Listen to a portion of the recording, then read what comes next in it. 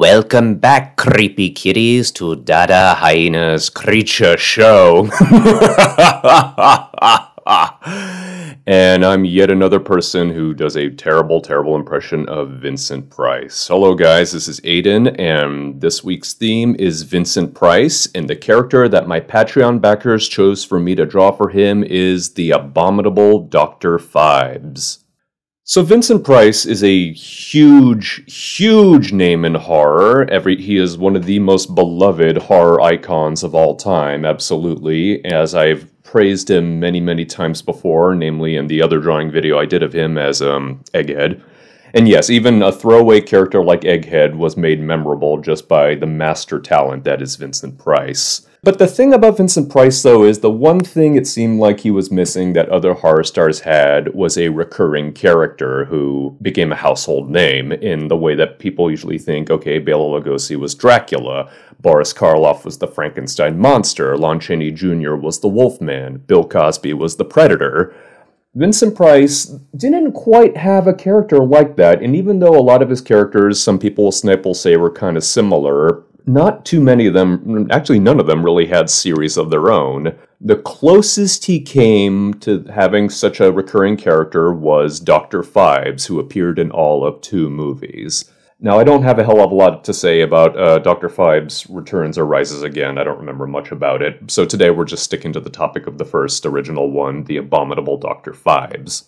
Now, The Abominable Dr. Phibes is a supervillain movie, and anybody who knows me and knows that I've been doing a supervillain series for over 15 years now would think that it must be my favorite of his.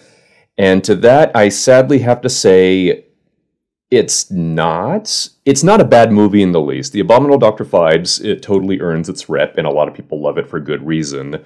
But when I watch this movie, sadly, all I can do is think of Theater of Blood, which is basically everything that the Abominable Dr. Phibes did good, Theater of Blood did fantastic.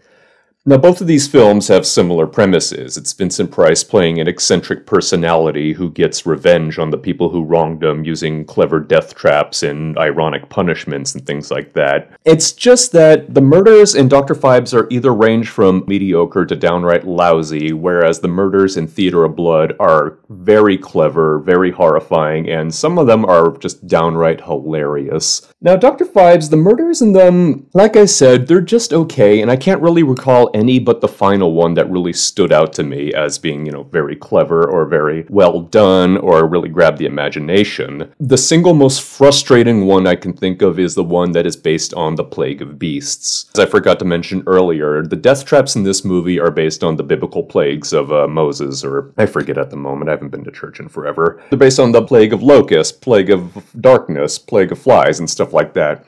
The Plague of Beasts is one that is so disappointing, because they could have had so many options where he takes his victim, throws him in a lion's den at the zoo, or tramples him with an elephant, or even feeds him to a pack of hungry dogs. What they go with in the movie is not just nonsensical and physically impossible, it is just downright lazy.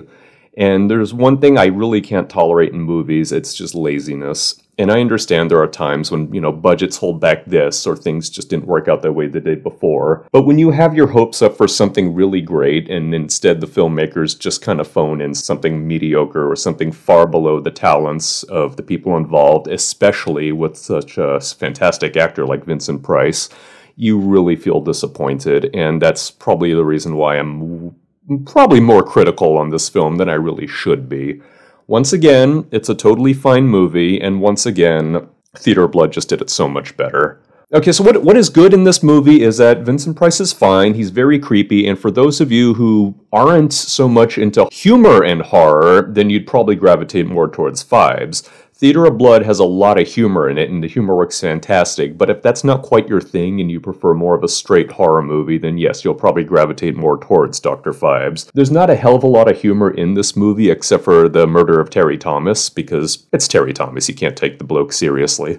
I guess one of the other things that, there are some clever things throughout. The actual design of Phibes without his makeup is not the greatest makeup ever, but the design of it is very cool. Probably the most memorable thing about it, and one that that is imaginative but totally out of nowhere is his lair. Dr. Phibes has a clockwork orchestra band that's played by guys in suits imitating robots, but whatever. It looks like a place where you would just like to go and be at home if you were a supervillain. Even little things like that are memorable and clever, even though the movie as a whole should have been more memorable and clever, I'll take what I can get. And for what it is, the Abominable Dr. Phibes is fine. And of course, none of that criticism goes towards Vincent Price, who has more than earned his stardom with us horror fans. So thank you very much, Patreon backers, for voting for this one. Thank you very much for watching. And to everyone else, please join in on Patreon. Join in at any level or at any price.